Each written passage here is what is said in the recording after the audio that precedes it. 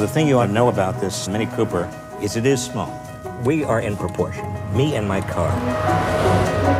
My name is Robert Reich. I was Secretary of Labor under Bill Clinton. Before that, the Carter administration. Before that, I was a special aide to Abraham Lincoln.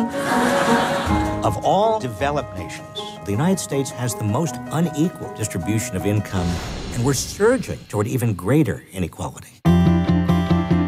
1928 and 2007 become the peak years for income concentration. It looks like a suspension bridge. Last year, we made $36,000. I probably make $50,000 a year, working 70 hours a week. The middle class is struggling. People occasionally say to me, what nation does it better? The answer is the United States.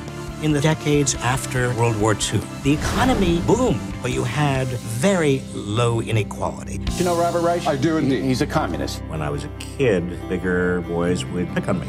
I think it changed my life.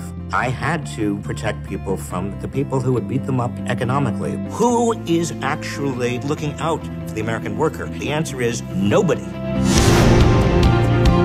Workers don't have power if they don't have a voice. Their wages and benefits start eroding.